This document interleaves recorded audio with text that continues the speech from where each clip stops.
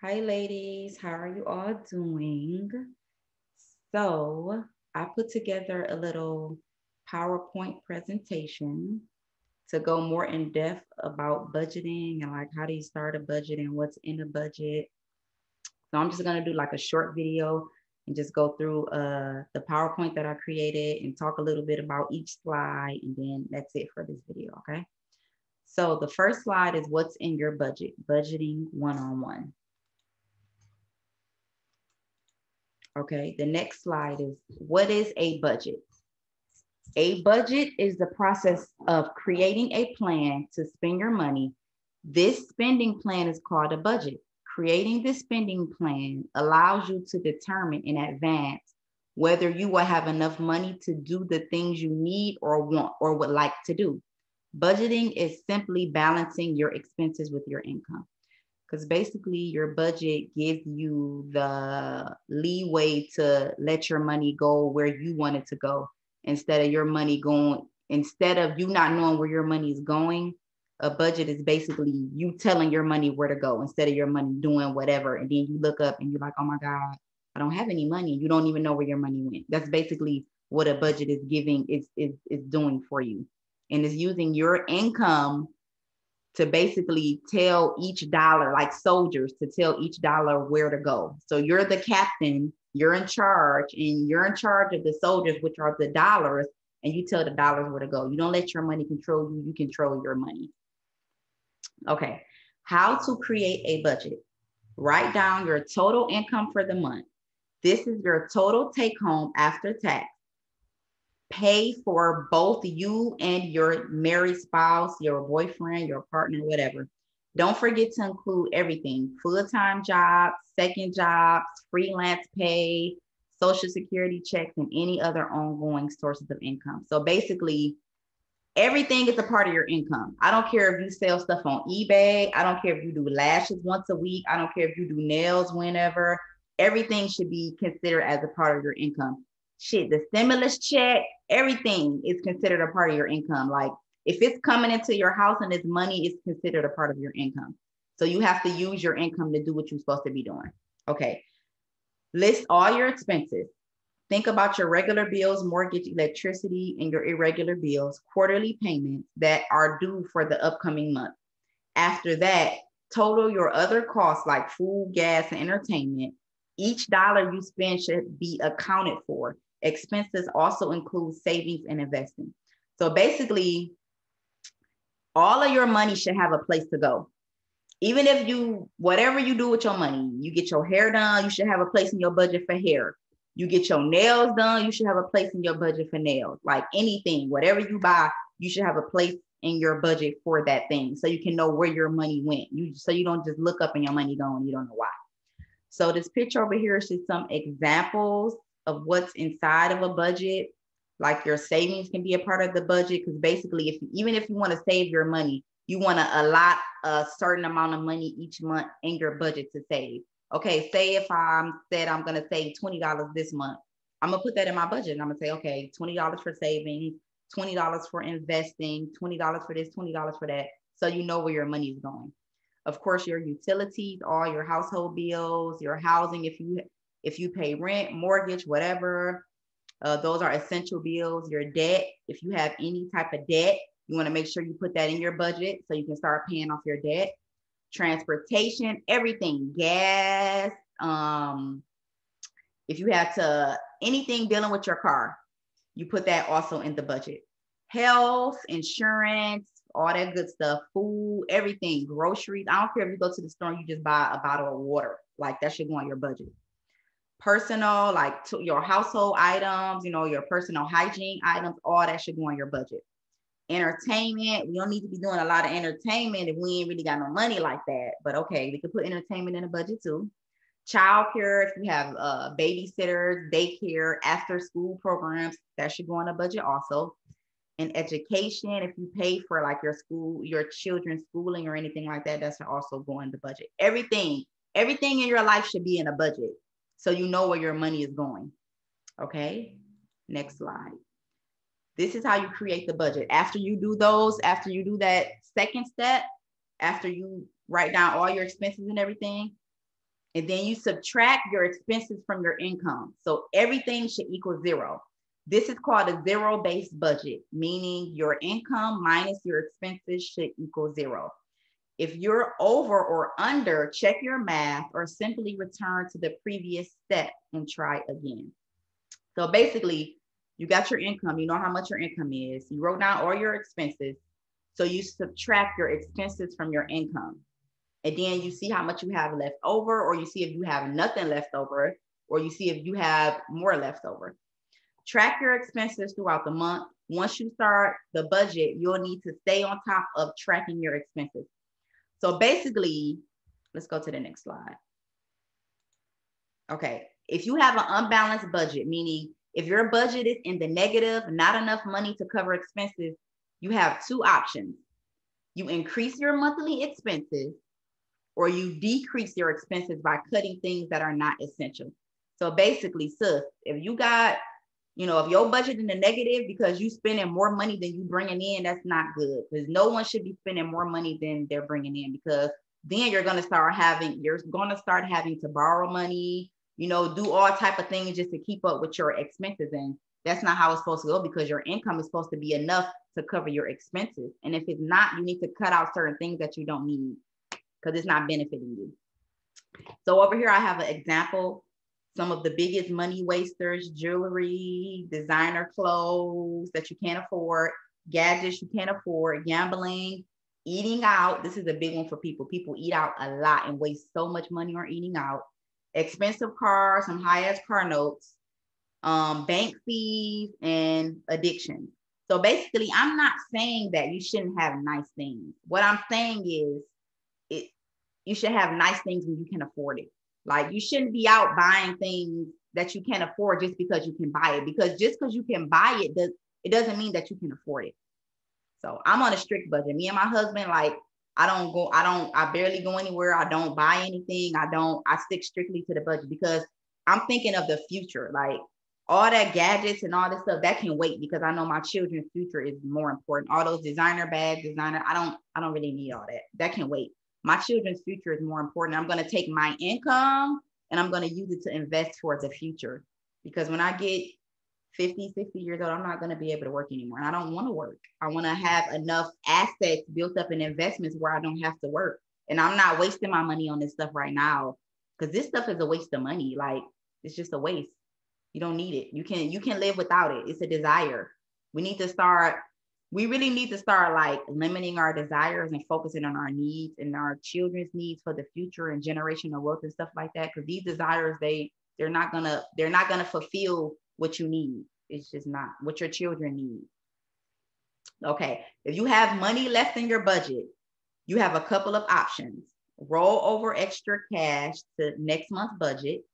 Find a useful place for the cash in that month's budget. Like, if you have money left over and you made your budget, and then you realize, okay, I can put a little bit more in savings for my leftover money, then that's what you can do. Or you can throw extra cash at your debt. Like, if you have a lot of debt, that's another thing. Like, you should be like trying to focus on paying your debt off and getting out of debt, because it's not good to be in debt. So if you have extra money, you can throw it at your debt also. Okay, now let's talk about emotional spending. Okay, I feel like us as women, like, this is very important. What is emotional spending? Emotional spending occurs when you buy something you don't need, and in some cases don't even really want, as a result of feeling stressed out, bored, underappreciated, incompetent, unhappy, or any number of other emotions. In fact, we even spend emotionally when we're happy. So basically, like, I'm a woman, so I know as a woman, like, if I'm not having a good day or if I'm not feeling good, I just go out and buy stuff. I go buy jewelry, I go buy clothes, even a shirt. I go buy anything just to fulfill whatever. I don't know, I'm fulfilling some type of whatever. But that's not good, because you end up wasting your money like that. That money can that money can go in your savings, or that money can go towards your investing, or that money can go towards paying off your debt. Even if it's $5, $5 add up, $1 add up, a penny add up. So everything adds up. Like, we got to stop thinking, oh, it's just $5, oh, it's just $20. But that adds up. That $20, it adds up. So number 2, Can you recognize needs from wants? I feel like this is another big thing, like in our community, like we don't know needs from wants. We really feel like what we want, we need. And that's not good. Because wants, you can live without wants. Those are basically desires. And I'm not saying that, I never want things or you shouldn't want things, but it's just when you're in a certain position, a certain situation financially, when you're not financially healthy, you shouldn't even be focusing on wants. You should only be focusing on needs so you can get your needs together. You can get your finances together so you can be able to afford your wants. That's the thing. Like that's where our community get it twisted. Like, oh, like I can buy this nice bag or I can buy this nice car, but you can't really afford it. And it's not really going to benefit you in the future or your children's future. You're going to have a high ass car note, or you're going to have a bag sitting in the closet that you could have put that money towards something else and it could have benefited you and your children. So in economics, a need is something needed to survive, while a want is something that people desire to have that may or may not be able to obtain. The terms needs and wants are used in today's economy and not always accurately. This is true because like I used to do it too. Like people always say, oh, I need this, I need that. Like I need those Jordans or I need those. No, you don't. You want them. You don't need them. But you're not even financially healthy to even buy those things. Look at people who have money. They don't go out just buying expensive stuff, but if they wanted to, they can because they have their shit together. They have their children's savings funds together. They have their children's investment funds. They have investment funds. They own property. They own real estate. Like if you don't have those type of assets, which is some assets are things that put money in your pockets, and liabilities are things that take money out, like shoes, clothes. Like that's not going to bring you no money unless you're selling it. And you shouldn't be worried about that stuff until you can be financially healthy, until you have money for your children, until you're building generational wealth. Other than that, no, you shouldn't be focused on that. Number 3, don't let your desire for wants rob you of financial stability of the future. Basically, like, okay, we're young, right? We can work as much as we want. Like, I work long hours, double shifts, blah, blah, blah. We're doing that now so we can accumulate enough money to invest or whatever we have to do to compound our money to get more money. But when you're 40, 50, 60 years old, you're not going to be able to work as much as you can now. So basically, you need to take advantage of your youth and take advantage of being able to monopolize on like working, like, and this is 2021. It's so many different ways to make money. So take advantage of that. Because when we get older, nobody's gonna want to work. Like when I go to Walmart and I go to McDonald's and stuff, and I see people that's 50, 60 years old working at Walmart and stuff, like I'm not shaming anybody, but it's just, I tell myself all the time, like, I'm not gonna be like that because it's kind of sad. Like we need to work on ourselves now so we don't be in that situation. And we also don't be in a situation where we are a burden on our children. Our children got to take care of us and we don't have no finances to help them. That's another thing. Okay. The next slide. Stop wasting your future wealth. 6 signs you're an emotional spender. You make big purchases that you end up returning. You shop when you're sad or angry. We all do it. I used to do it too. You get a sense of fulfillment after making a purchase. Yeah. You regularly exceed your budget on spontaneous purchases. You hide your purchases because you feel shame or guilt. You shop to make others like you. Don't try to fill an emotional gap in your life with spending. No object will ever satisfy your soul. That's true. Like if you feel like you constantly have to like go out and buy things to make yourself feel better, it's something else, sis. Like it's something else that's going on with you because you spending all this money, all these bags, trying to keep up with the Joneses, all these it's not helping your generational wealth. It's not helping your children. Even if you don't have children, it's not helping your retirement, sweetie. Because when you get 60, 70 years old, what is that bag going to do something for you? Unless you sell it. And I'm pretty sure it's not going to be worth what you bought it for unless it's an antique or whatever.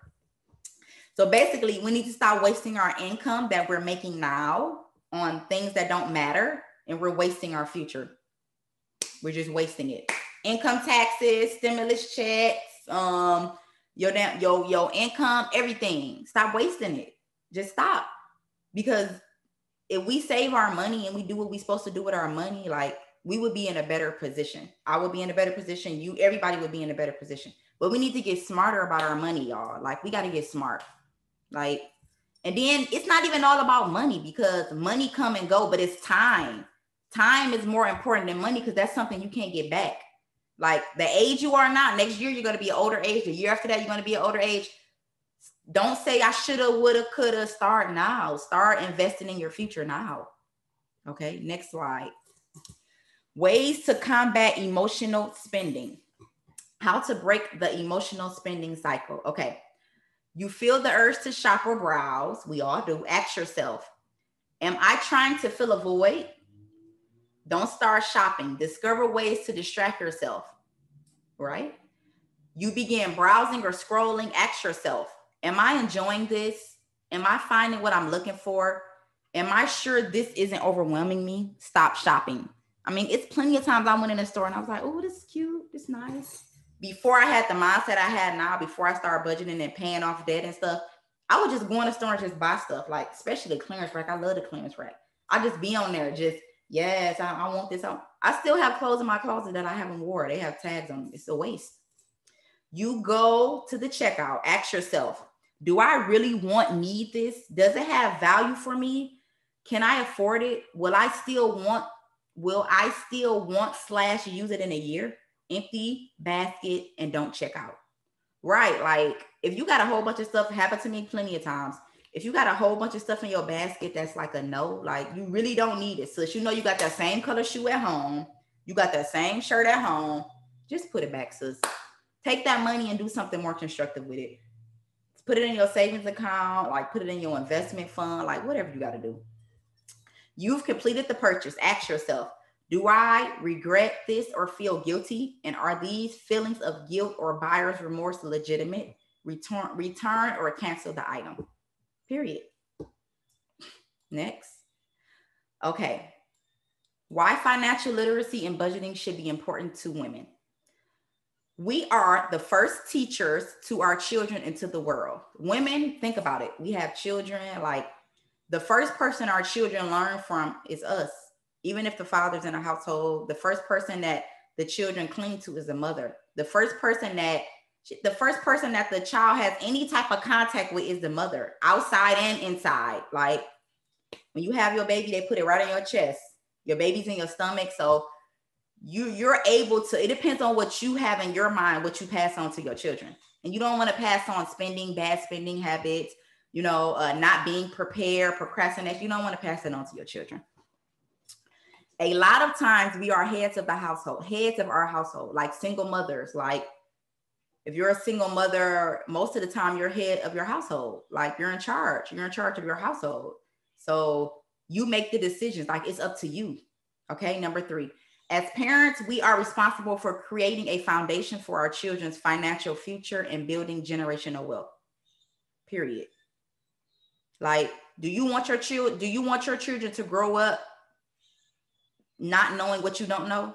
No. So you want to gain as much knowledge. You want to get in a better position, so your children don't have to ask somebody, oh, can I have a day off of work so I can go to my family? Can I get up? No, you don't want. Me personally, I have 2 boys, a 6-year-old and a 3-year-old. I don't want my children working for anybody unless it's me or family company or family friend, because I don't want my children to be subjected to feeling like somebody's control of their life. I have a job. We all have a job. We know how that feels. You basically feel like your job is in control of your life. And I don't want my children to feel like that. Or I don't want my children to feel like, they can't afford some things, or they can't do this, they can't do that. I want my children to have nice things. I want them to go on vacation. I want them to have music lessons. I want them to, whatever they want to do, like play the piano, whatever. I want them to be able to do those things without questioning, can my parents afford it? Or like, we struggling, or like, I don't want my children to be like that. So, and I put this little meme over here, darling, you're a goddess, a badass, and you totally got this. Basically, like, don't doubt yourself. Don't think just because, oh, I'm a single mother or I don't have a spouse, or don't think that it can't be done, because it's single mamas out here getting it every day. Like if you waste the money at the club or you waste the money anywhere else, you can also do this. If you have any habits, buying liquor, buying weed, buying cigarettes, whatever, I'm not trying to judge nobody, but those habits cost money and they're very expensive. So if you can put money towards those habits, you can put money towards your future and towards your children. That's just how I feel. Okay. Why? Your why is what sets you apart from everyone else. It's your purpose. It's what inspires you to take action. Your why is also what inspires others to take action. Spread your ideas. It's the reason why you want to be successful. Okay, so basically your why is the reason why you do everything. Like me, my why is the reason why I do everything is my children, because I want to be financially free. I want to be financially independent. I want to be spontaneous with my life. If I wake up one day and I say, okay, I want to go to Africa, I can do that. I don't have to call my job and say, oh, can I have 3 days off? No, I can do whatever I want to do. If I decide I want to anything, if my children decide they want to, maybe my son want to try out playing the guitar, or maybe my son want to go over here and take a trip, like I can do that. I don't have to, nobody's controlling my life. This is why, like, I'm so focused on financial education and financial freedom, because I don't want nobody feeling like they have control over me financially, basically with the paycheck. What is your why? So now you got to figure out, like, why you do what you do. Like, why do you want to be better? Like, basically your purpose. In order to experience meaning and joy in the things you do daily, it is important for you to have a true reason or purpose behind your decision and actions. It could also be called your why. Ask yourself, why am I doing what I'm doing? What is the purpose of my actions? How do my decisions or actions relate to my happiness? When you find the right purpose, fulfillment can manifest. Basically, if you're really passionate about your why, you're going to do it. Like, I'm passionate about my children. I'm passionate about being free. I'm passionate about doing what I want to my hair, but I don't have to think about it because they're going to look at me at work like, oh my God, you can't wear your hair like this, or you can't dress like that, or you can't. That's another one of my whys. Like, the way I dress, the way I am is very different, and everybody can't accept that. And when I can't wear my hair a certain way when I go to work, like I can't, and I don't like that. I just want to be myself. I don't want anybody having control over me as far as my creativity or anything. And most people are at work more than anything. So, like, no, that's my why. I just want to be myself. I want to be spontaneous. I want to do what I want to do. Like, and that's it. So you have to figure out, is your why strong enough for you to actually do what you need to be doing? Because our community, I'm talking about like the African-American community, we're basically at the bottom of financial wealth. Like, the wealth gap between Caucasians and African-Americans, everybody is so huge. Like, it's so far apart. It's horrible. Like, the first thing we need to do is start, and a budget is basically the bare minimum. Like, that's our first step, because you have to get your household in order. You have to get your finances in order. If you're not on a budget, you will not be successful, because you don't know where your money is going. You need to basically let your money know where to go. And then after you do that and you realize that you might have money left over, or you might feel like you got a raise, you got a relief, because now you don't have to keep wondering at the end of every month or at the end of your paycheck, damn, I don't know where my money went. I used to say the same thing. I used to be like, damn, I just got paid and I don't got nothing. Because you don't even know where your money went. You done went over here and bought that. You done went over here. And it's not even about just buying stuff. It's about being in order. Like, a budget is like basically you're in order. Okay. Next. It's your choice. What's next for you? Number one, I really encourage everyone to create a budget. Like, it's so many budgeting apps. You can do it by hand, or you can get an app. The app that we use is called EveryDollar. And you basically go in and you put in like your paycheck. Then you fill in each category, like hair, hygiene, you fill in everything, household, transportation. And you got to make sure, like, another thing, you got to be true to yourself. Like, you really have to be true to yourself and really write down what's true, because If you lie to yourself like, oh, I don't need to write that in the budget. Yes, you do. You need to write everything. Groceries. If you think you're gonna spend this amount of money on groceries, and if you know you need to cut down because you spending too much, cut down, sis. Cut down on whatever you know you spending too much money on. If it's 2021, nobody should be paying $200 and something for cable. That's horrible. Internet, like, you need to cut that bill down. Like, when me and my husband got on our financial journey, like, we don't have no cable.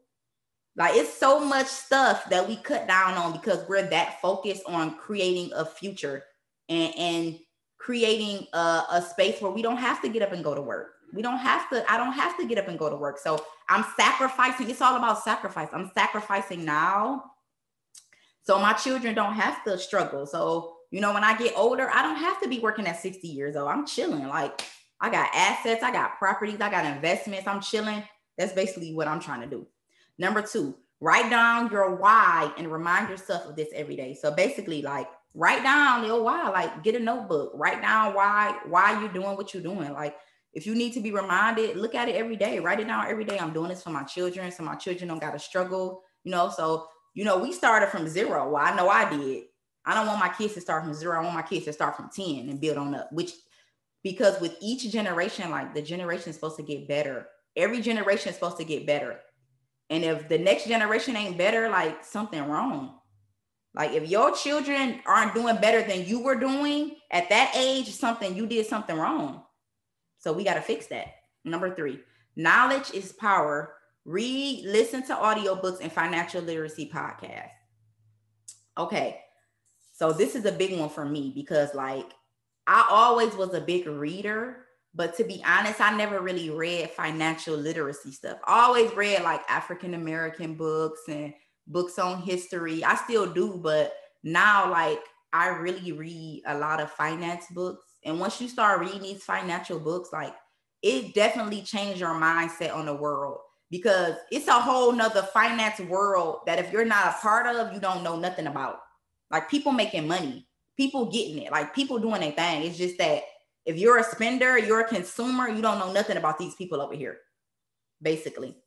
So I listen to a lot of audiobooks. It's books on YouTube. I'm gonna give y'all some recommendations in a group. It's books on YouTube that you can listen to for free.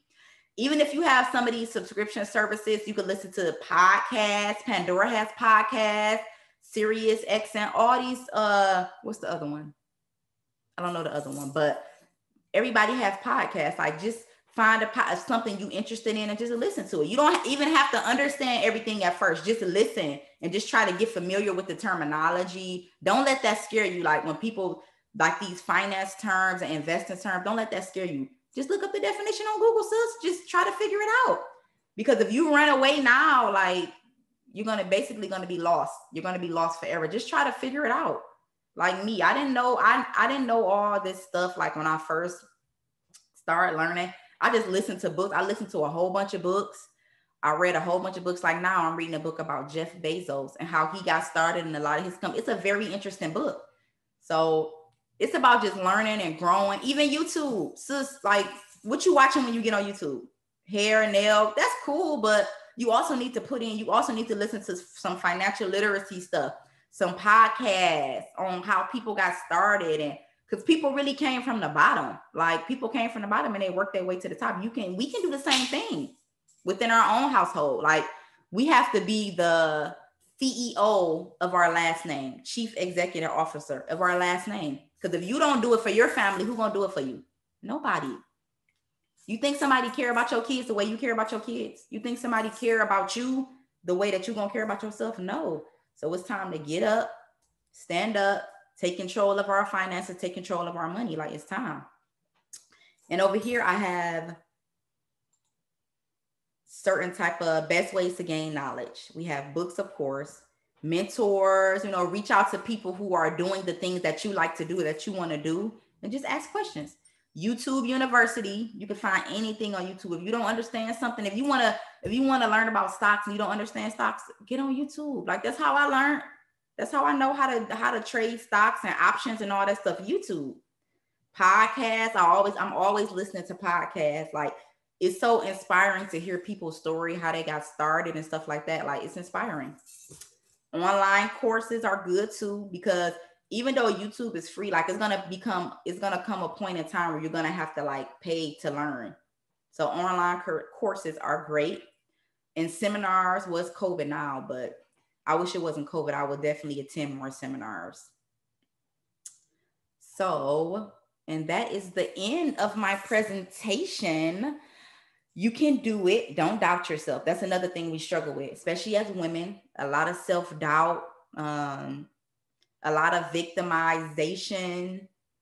But we got to get over that. It's 2021, y'all. We got to do this thing. Like, and I don't want to leave nobody behind. You know what I'm saying? I want everybody to eat. I want everybody to have their finances in order. Like, I want everybody's children to be financially healthy. And I want everybody to be chilling. Like, I want everybody to do good. Like, that's why I'm doing this. Like, I could be doing something else, but I'm doing this because I think it's very beneficial. And I also think it's a difference between how women and men learn when it comes to financial. Because I am in a group with my husband and we do like Zoom calls. Let me know if anybody wants to join.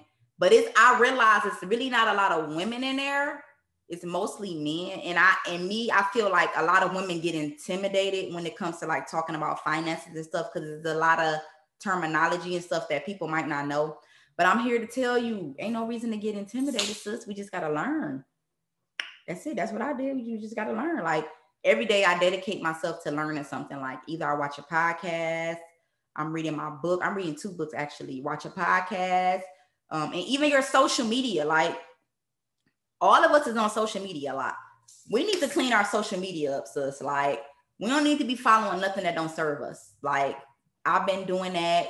I've been doing it for a couple months now, because I follow a lot of people on Instagram and stuff like that. But if I run across something and I'm like, yeah, this don't serve me. Like, I'm basically looking for pages that help me with finances, or, ideas on houses, or investment ideas.